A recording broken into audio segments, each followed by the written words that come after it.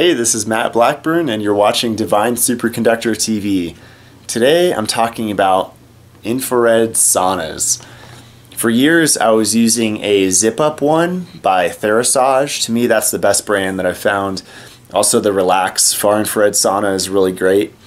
Basically you just want to look for a zip-up infrared sauna that isn't made in China, because those ones, especially the silver looking one, has electromagnetic fields, non-native, that are just off the charts crazy. So if you're gonna go for a zip-up one, definitely go for a Therasage or the Relax sauna.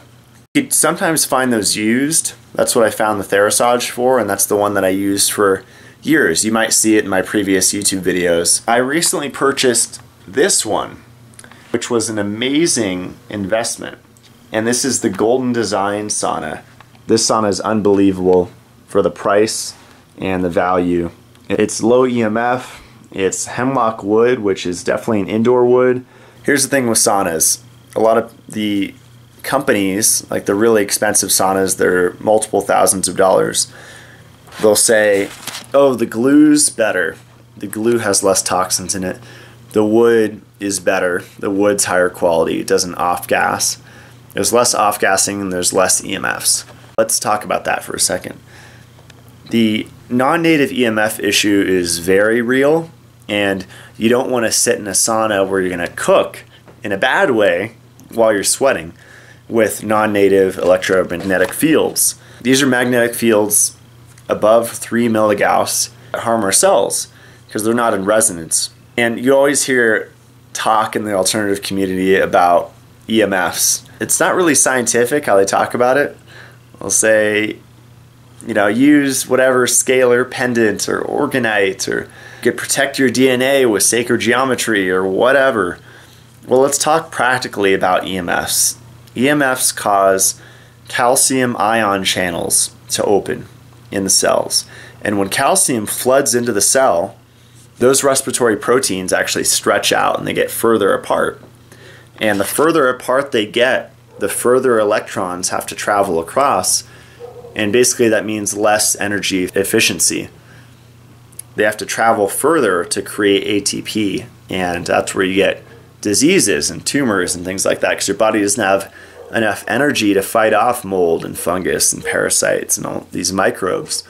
When your cells are actually generating charge and a strong voltage because you have DHA in your cell membranes, because you're grounding and because you're nude sunbathing and because you're getting sunlight in your naked eyes every morning, and your melatonin's on point, you're blocking artificial light at night, and you're doing the emotional work and you're forgiving people and you're being nice to people and you're just working on yourself, that's when your cells actually generate minus 70 to minus 100 millivolts. That's where you get health, that's where you get vitality, that's where you get vibrance, creativity, intelligence, you're bright. You actually are able to absorb photons, store them, hold an electric charge. All that stuff happens. Alright, so here's the sauna. It goes up to about 140 Fahrenheit. That's what I set it on, and it takes about 15-20 minutes to warm up, which isn't an issue. You just pre-plan it. And I set 2 towels down. So here's where it's going to get real. This meter is not good, and it's way overrated. It is not accurate. Do not rely on a tri-fuel meter. It's an average of the readings. Go for digital. Anyway, just for giggles, here's the battery test. And okay, we got a full battery. Now we're going to go to magnetic, 0 to 3 range. And now let's check out this sauna. Let's put this right on the panels. So it's a cheap sauna, right? So it's going to have high EMF. Or not. Pretty much nothing right on the panel. Maybe, yeah, it's going up to 1.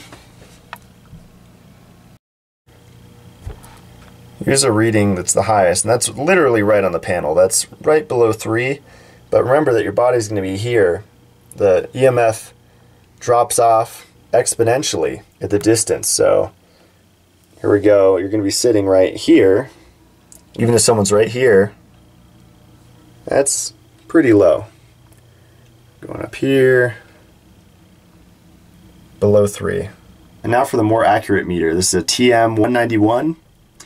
10 Mars digital is always more accurate than the needle, because that's an average of readings. This is exact second to second.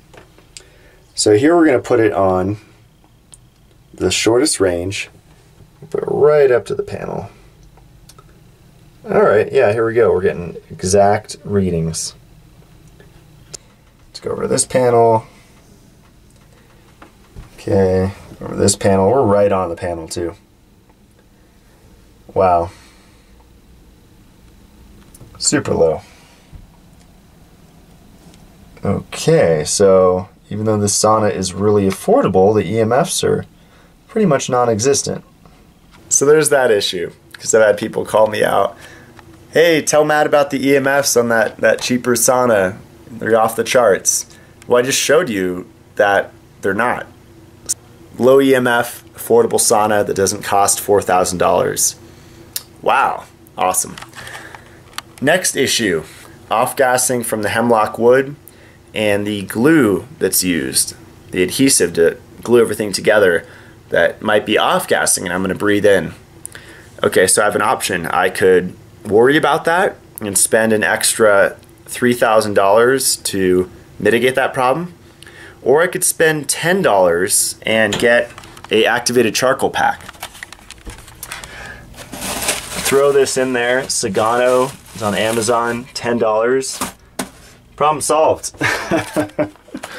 Wow, I just saved $3,000. Isn't that amazing? From an activated charcoal pack. I don't have to worry about the synthetic VOCs because activated charcoal absorbs synthetic VOCs. So now we're looking at a great value. If there is a possibility of glue or any off-gassing, I don't have to worry about that because the charcoal is going to soak it up. And if you want, put 2 in there, put 4 in there, put 1 in each corner, it doesn't matter. The surface area of the charcoal is ridiculous, and that is a strong affinity to these positive ions that are created from plastics off-gassing, different things. It's a negatively charged material that's like insane, like tennis court per centimeter or something like that. So this sauna is just incredible for the price. It's about $1,300, whereas your average sauna is about $4,000, which is ridiculous. And they'll tell you, oh, the heaters have an amazing new technology. Oh, you know, there's this and that feature. Look, you want to sweat in this thing? You don't need like a DVD player, although this comes with a stereo with 2 speakers, and it actually comes with color therapy. So you can actually, with this remote, you could change the lights. And I do not recommend using blue ever. Normally I use red, especially if it's later in the day, or I'll use green if it's during the day. That's around 555 nanometers, and green light actually builds collagen. But most of the time I like red light in here, because red light is one of the best frequencies for us. Look up the studies on red light and what it does to skin cancer, what it does to tumors, what it does to our cells. It has a charging effect. As far as infrared light, that's a whole nother argument. What's better? Near infrared, mid infrared, far infrared. You want all of them at the same time. There's so much, right? So much to research. Well, my personal experience is that I used the zip-up sauna, the Therasage, and that was far infrared heat. And I experienced, I used that for like 2 years before I sold it. I was river sweating very fast, like within 15 minutes, like river sweat. And then you guys saw my previous video, or if you didn't, go back and look at that, where I built my own sauna with PVC pipe and covered it with painter's canvas. And I got 4 250 watt like chicken brooding heat lamps from the hardware store, like those big orange bulbs. That's mainly near infrared, and that's Dr. Wilson's work. You'll hear me, Divine Superconductor, speaking for Mitolife or Divine Superconductor. I have my own protocols, my own ideas. You'll listen to this doctor, you'll listen to that doctor, that guru, and everyone has their own like belief system, right? And the key is getting to a place where you don't have really a belief system, but you have experiential wisdom. You actually don't just think you know from your experience what works. And what I know from my experience is that near infrared has more of a charging effect, like literally charging a battery. When I set up that sauna, I was in that thing for 3, 4, sometimes even 5 or 6 hours a day. I was addicted to that feeling. I literally felt my body getting charged up, just like a Duracell battery. And that was mostly near infrared with some mid and far with those lights. And that's something anyone could do that's super affordable. And that's if you're worried about UV causing damage, you can't get into the sun, you're in a place where there's not a lot of sun, seasonal affective disorder, winter, short light cycles, whatever you have going on, light therapy is amazing for the body. And there's different effects with different frequencies. So with this one here, we're talking about far infrared, we're talking about sweating. When I think about near infrared and mid infrared, I'm thinking about charging up the body. And same thing with visible red light, because infrared is invisible red, and we have visible red and invisible red. So it's all red, just one we can see and one we can't. We can't see infrared because we emit infrared. So it'd probably throw us off if we were walking around and we were seeing each other glowing. I mean, you can see that to some degree, but it's not usually blinding unless you become a mitolifer. So the whole purpose with this sauna is to sweat. And it emits far infrared waves, which are at the latter part of the electromagnetic spectrum. So you have visible light that's 400 to 700 nanometers, and then you have near infrared, which is like 700 to 800 nanometers, and then you have mid infrared, and then you have far infrared, which is really long wavelength. Because it's such a long wavelength, it actually penetrates deeper. This is something that took me a while to understand, because you'll hear, and I even perpetuated it for a while by mistake, you'll hear near infrared penetrates 3 inches, while far infrared only penetrates half that, 1.5 inches. Well, if that's true, then why does blue light and UV light, which are a shorter wavelength, like shorter waves, why do those only penetrate a little bit, like 0.1 millimeter? The shorter the wavelength, the less it penetrates, and that's by design, by nature, and by whoever created us. It was designed that way because different cells in different layers of our tissue benefit from different colors of light. So blue light is for killing acne on the skin. Ultraviolet causes vasodilation, so it makes blood cells rise to the surface, and the hemoglobin and the porphyrins actually grab the light and they drive it around and they deliver it throughout the body. If we think about infrared, invisible red light, that penetrates really deep, and you know this when it's a hot summer day and the infrared heat is penetrating your walls and it's heating you up unless you have the AC on. More simple explanation, you're in a tent and you're camping, you're at a festival or you're just camping, and you feel the infrared heating up your tent. It's because the waves are actually passing right through the tent walls, and it's heating up your tent like an oven. That's because infrared waves, specific parts of it, can actually penetrate clothing. To my knowledge, near and mid-infrared cannot penetrate clothing, but far can. From my research, that's what I have come to understand. So anyway, this is the Golden Design Sauna. I'm going to put a link below for you guys to check it out. One last thing, you have to drink a lot of fluids when you go in here. I don't really pre-hydrate because I'm always hydrating, but if you don't drink a lot of water, then just drink extra water when you come in here. I usually stay in for at least 1 hour. I'm going to go in right now after this video, and I bring in at least this much liquid. These are 32-ounce wide mouth mason jars, essential tools for health. These are your new drinking bottles when you're home. When you go out, I don't recommend them because they leak. I would get the regular mouth ones because the liquid will actually leak if these spill around unless you have them in a cooler. These are my usual elixirs. This is turmeric powder, ginger root powder, and 2 squeezed lemons, and then Omega Organic Cell Balancer. This is spirulina. I put 1 tablespoon of spirulina in water. That's it for that one. And this is just filtered, remineralized water in a copper cup, but you can have another mason jar. I would recommend bringing at least a half gallon, and if you can, bring a little more. My friend said he drinks a gallon in here, so it depends how long you stay in. You can stay in this thing for as long as you want, but you have to drink the appropriate amount of water while you're in there. That's the key. Really, there is no limit to how long you sit in this thing. The limit is how many fluids you have to drink.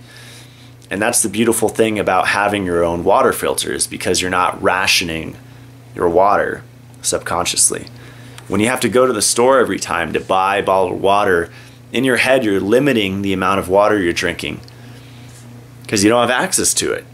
So to have a filter available, like an Omega Organics water filter, 14 stage, remineralized, acid-free, low TDS, then you're set. I'll make a completely new video on this, but this is my current setup. So this produces about 50 parts per million water. It depends on your tap water quality. I have it hooked up to the sink, and I have this spout here. So I'll actually fill up a 5-gallon glass carboy. And that's for brewing beer. Those are available on Craigslist for about $30, $30 to $40, the max. Don't spend any more than that. And this machine is a Whirlpool commercial cooler. And this actually just hooks right onto there, and it suctions up the water. It actually cleans it with ozone intermittently too. So this produces water that's just about 38 degrees Fahrenheit. And that's what I filled these with. And that's magical, because water is more important than food. Study water, prioritize water. It is the key. It's not enough to say you're 71% water. Your blood plasma that the water becomes is 93% water. Your cells are 99% water. When infrared light, specifically near and mid infrared light, when those frequencies hit your blood plasma, that creates exclusion zone water, which is the 4th phase of water, and it actually has a negative charge to it, and it makes a battery of your blood basically. It's not enough to take a lot of supplements and just drink spring water. Look into hard minerals. Look into Charles Mayo. What does hard water over 100 parts per million do to the spacesuit over time? It calcifies it. Calcifies the brain, calcifies the organs, the tissues, the glands. That has the effect of pain, inflammation, which can be balanced to some degree by light. If you have neck pain, literally going in the sauna will help relax that. Muscle fatigue, muscle soreness, just chronic fatigue. Light therapy is, to me, the #1 thing. If you're tired, if you can't hold a charge, good water, #1. Change your water. Don't even buy MitoLife DHA. Buy water first. A water filter. First priority. Second priority, MitoLife DHA, to replenish the DHA that you've been draining in your retina from staring at screens all day and night. And replenish the DHA in your eyes, in your brain, eventually in your tissues. If you take, I would recommend 2,000 milligrams per day, and this is not medical advice. And build up your DHA stores in your tissues, because the cell membranes are 4 to 8% DHA, and that rains down into the mitochondrial membranes. And when it's in the mitochondrial membranes, that's where it grabs photons, and it grabs the electrons, and it uses those electrons called excitons to actually travel across the 5 cytochromes to the ATPase, a spinning rotor that runs at 100% efficiency and creates adenosine triphosphate, ATP, the energy molecule of the cell, available to play. And ATP is part of it. The ATP actually works by binding to water in our body, and it changes the structure of water. That's what ATP does. So it's very deep. The next thing is block artificial light from your eyes at night. Buy some blue blockers. Amazon, Uvex, orange construction glasses. They make big goofy ones with the black band on the top, or you can get cooler looking ones that are a little thinner. Very much a priority to get your melatonin on point.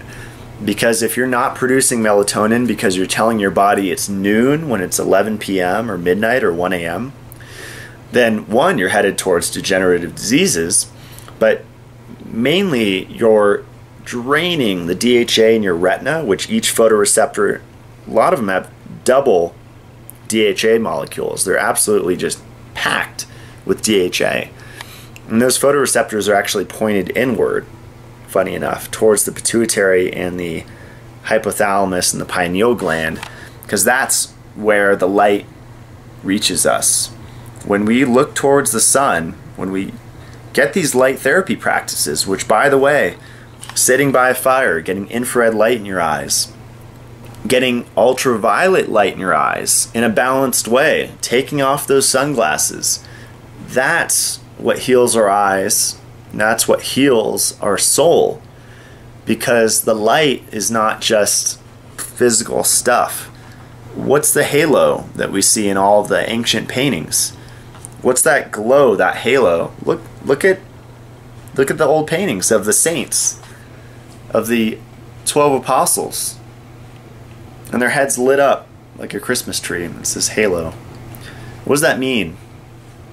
That means that their brains lit up with light. It means that they're holding on to biophotons and they're releasing extreme low frequency ultraviolet light, and it's glowing. And when you walk into a room and you turn a lot of heads, everyone looks at you. That's the glow. That's what we're after. We're going to light up the world with that. Thanks for joining me. This is Matt with MitoLife and Divine Superconductor. Stay supercharged. For 10% off, use the code MitoLife. Enjoy your new far infrared sauna.